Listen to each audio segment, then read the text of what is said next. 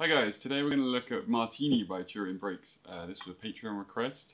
It's very similar to Blackbird in the way that it's set up, so we've got these two main finger picking patterns that we'll go into, and we've got the chorus, the verse and the bridge. So we're going to look at the chorus first because it's the best place to learn one of the finger picking patterns, and then we'll dive into the verse.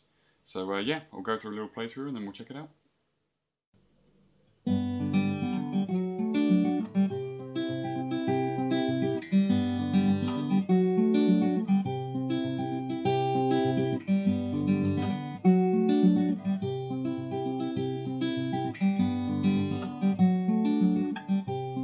Okay, so for the chorus, we're just going to start holding this G with our ring finger, just holding the 3rd fret of the E string, and that's it. That's all we're holding for our G. As I say, it's kind of similar to the Beatles, Simon and Garfunkel kind of vibe. So, in the right hand, this is where the work is. So we're going to play the E string, the bass E, and we're going to play the B string at the same time. So middle finger on the B string, thumb on the bass. Then we're going to play thumb on the D string, index finger on the G. So 1, 2, and come back to the bass, play it on its own, then play the B string on its own, then play the D, then the G. 3 and 4 and. So all together.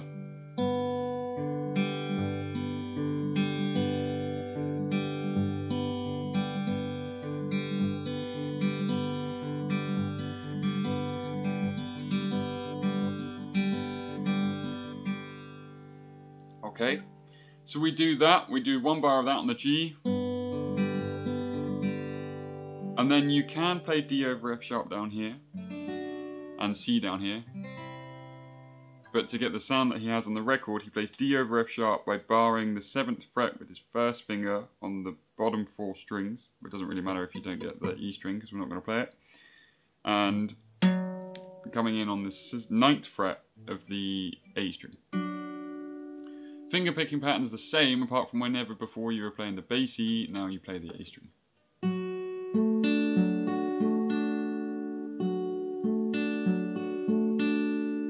So we have 1 bar on the G, 1 bar on the D over F sharp, and then we come up to a C. We just play it like you play an F major 7 down the bottom, starting on the 8th fret. So you have 8 on the B, 9 on the G, 10 on the D, and either thumb catching the bass note, or you can play a full bar chord E. And then we do 2 bars there. So it's G, D over F sharp, C for 2 bars. And we do that all 4 times. And if you want, you can do little variations on the C with your little finger. And then when we come up to the last one, when you get into the 2nd bar of C, you just do a pluck and let it ring up. And then you're back into the verse.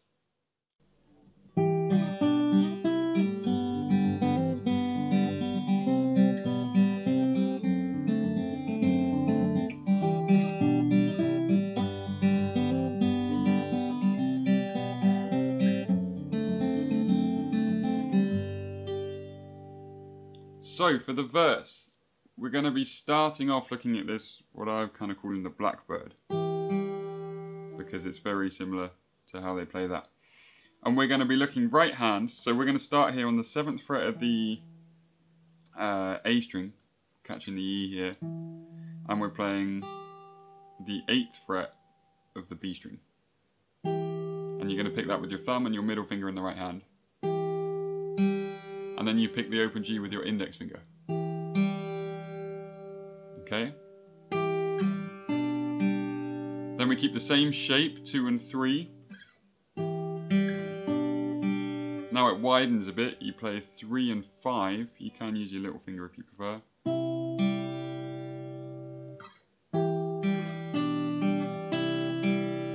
And then we come into G, and it's pretty much the pattern. we're gonna add a little thing in there. It's just the first half of the pattern.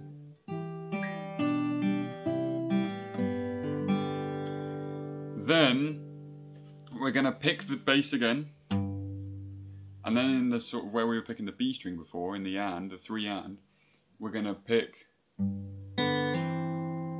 the D string and the B string together at the same time, and we're gonna hammer in the 1st fret of the B string, 2nd fret of the D string. And then we're gonna take them off and pick it again.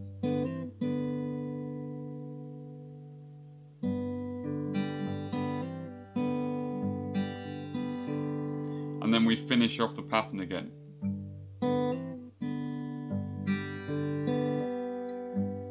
So then we're playing, sorry, other way around.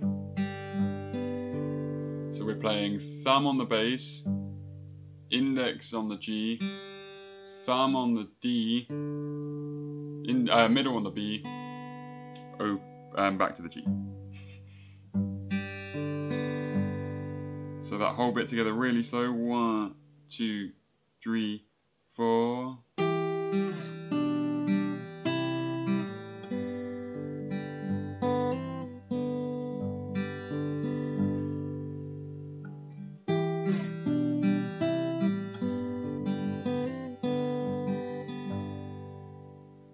Okay, then we come into the C, we go back to our blackbird picking pattern.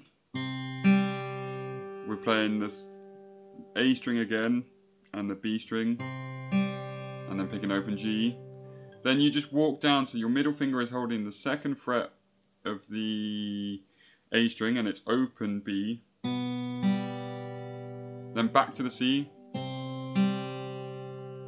And then we have D over F sharp, D7 over F sharp, sorry.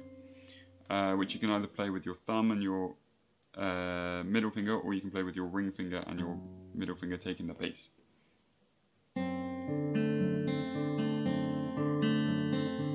And then we have 2 bars, I think, of the pattern.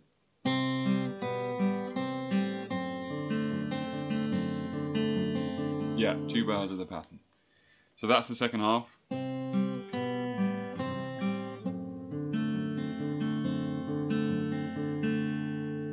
So all together, 1, 2, 3, 4.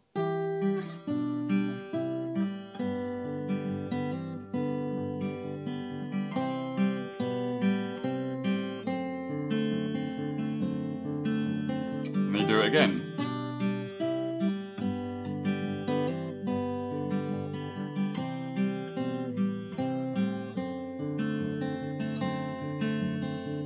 And then you're into the chorus.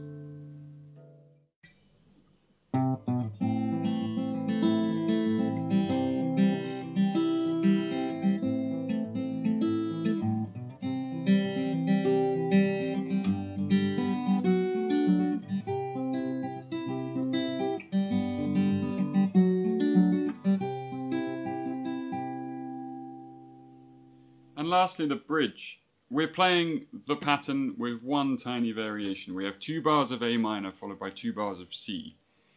We're not going to talk about the little walk-ins just yet, we'll add them in a second.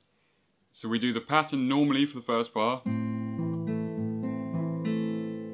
then the second time around, we pick the high E string with our ring finger. And apart from that, it's exactly the same. So instead of picking the B, you pick the E with your ring finger.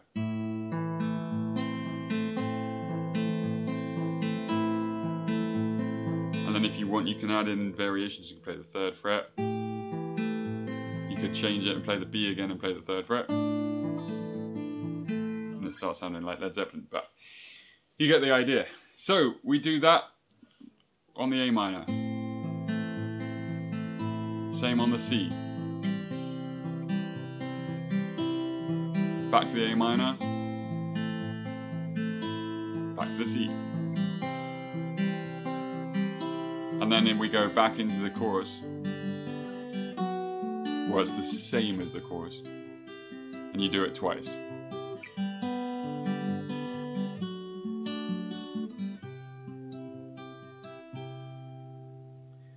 The only other thing to add in are the run downs and run ups. He does a run down on the way in, so he's finished his C. And then to start the pattern, he plays 3, 2, and then we're into the pattern.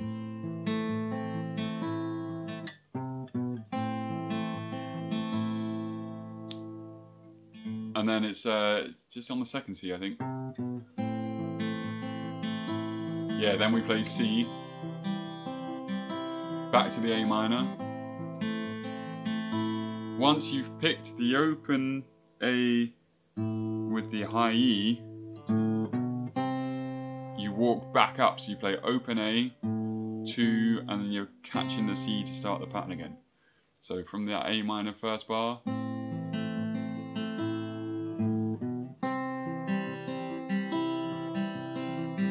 and then you're into the G's. So last time on that with the walk downs.